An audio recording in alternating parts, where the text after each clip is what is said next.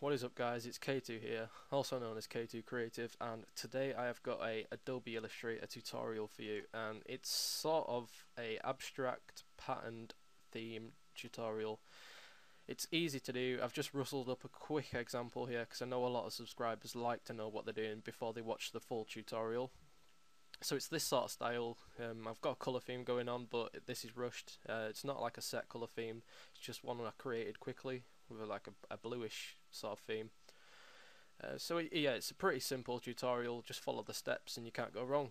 Okay, so we're going to go File, New, and create a new composition. We want this more portrait than landscape, so we're going to go width 320 by height 440.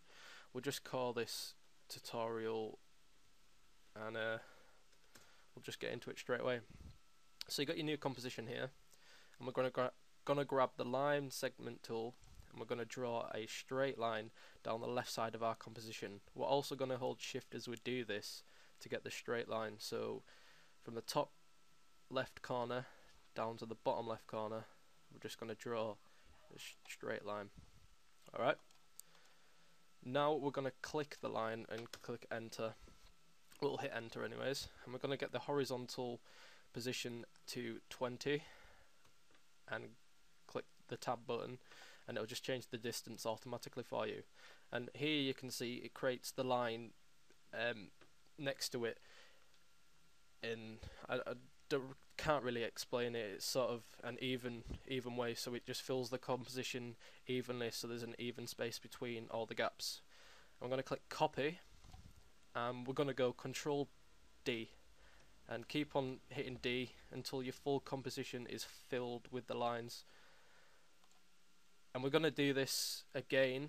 Grab the line segment tool and do it vertically instead of horizontally.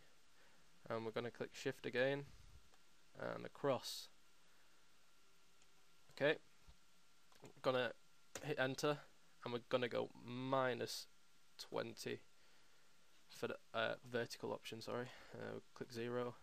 I'm going to go minus 20, hit the tab button again, and it automatically does it for you, and hit copy. And then I'm going to go Control D all the way down to the bottom.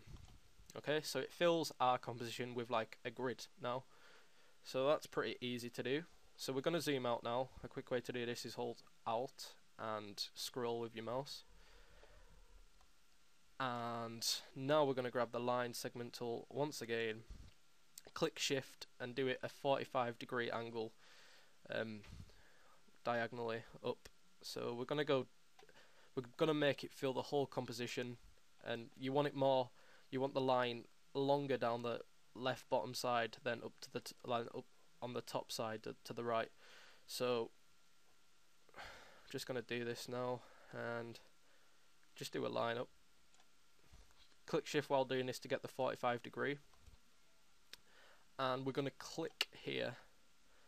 Well, we're not going to click there actually. We're going to go Control Y and line this up, line this bad boy up. This just clicking Control Y puts it in a sort of I don't know how to explain it. It just makes the line thinner and easy to do, and we're going to line this up so it is going, so it's just on the corner bit there. Okay, right there.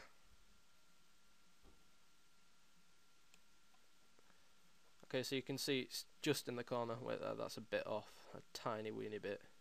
It's important you get this right as well, otherwise your triangles won't look as good. So oops, I can't select it, so this is gonna have to do.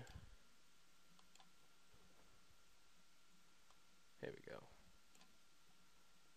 So we're just gonna line this up again. Here we go.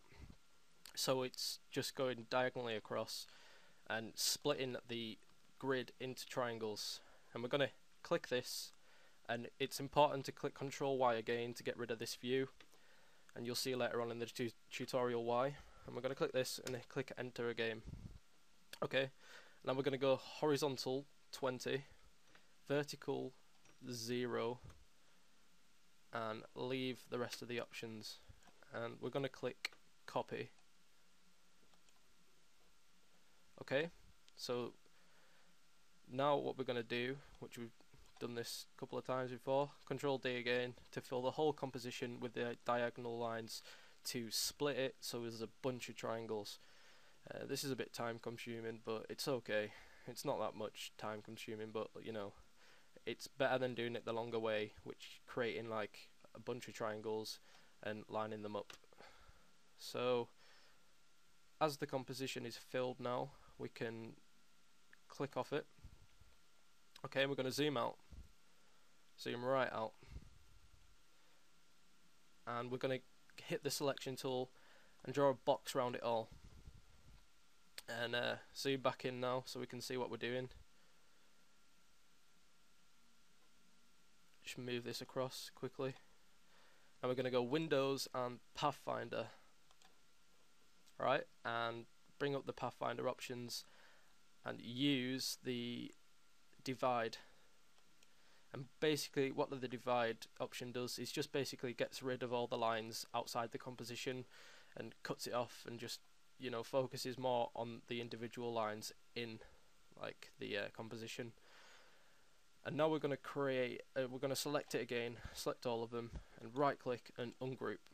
So you can select them one by one, and you can see all the triangles dotted around, but it hasn't got an outline on it, which is fine. It doesn't really make a difference. You can soon fill it with whatever colour scheme you're wanting to achieve.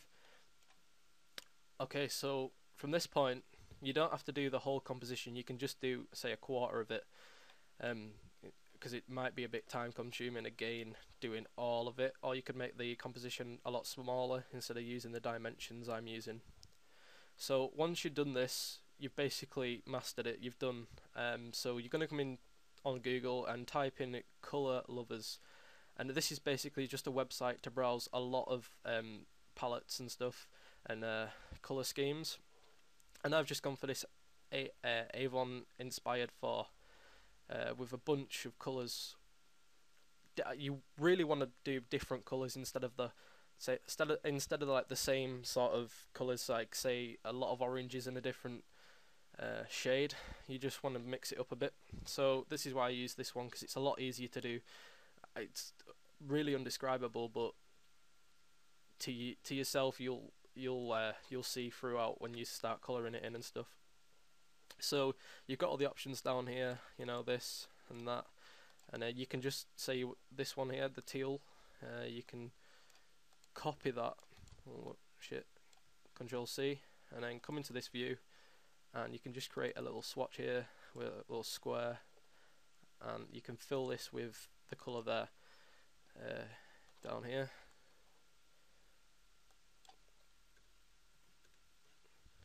And okay, and you just going to do this. You're going to create several ones of these down the side of how many colours you're using.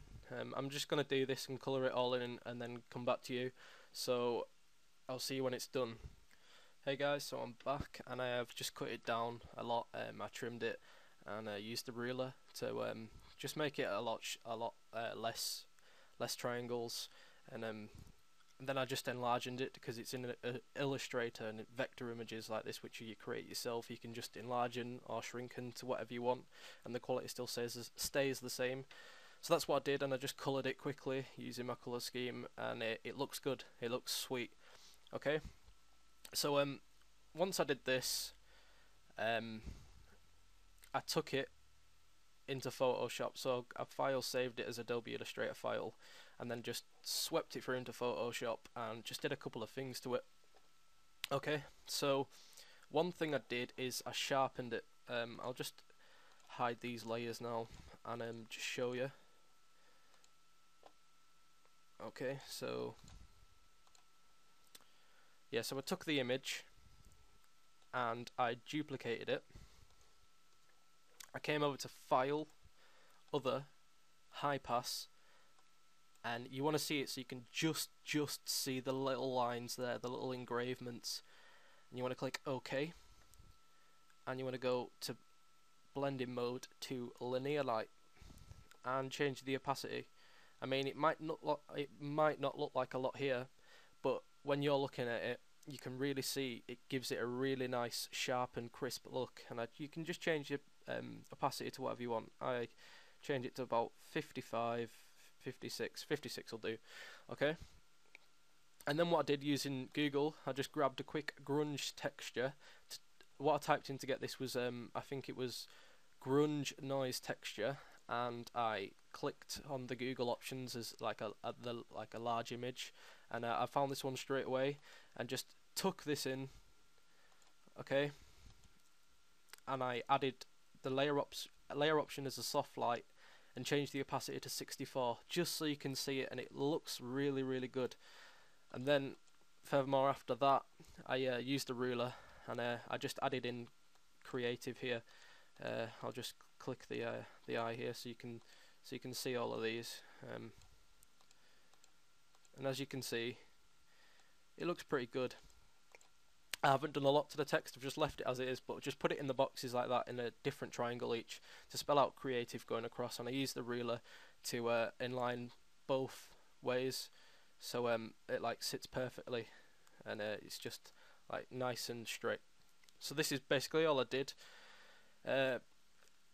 You guys, once you do this tutorial, please, if you're stuck, leave a comment or an inbox private message either on Original Free Media, or I'll be on my personal channel a lot more, K2 Creative. If you're not yet sub to K2 Creative, I'd recommend to go over and sub to it, because I'll be doing a lot more things on there. I'll be focusing a lot on there because I want to build my own subscribers, and you know, get liked for what I do. Also follow me on Twitter at Kelby_Edis. I'll leave that in the description, and subscribe, leave a like on this video. Thanks for watching, guys.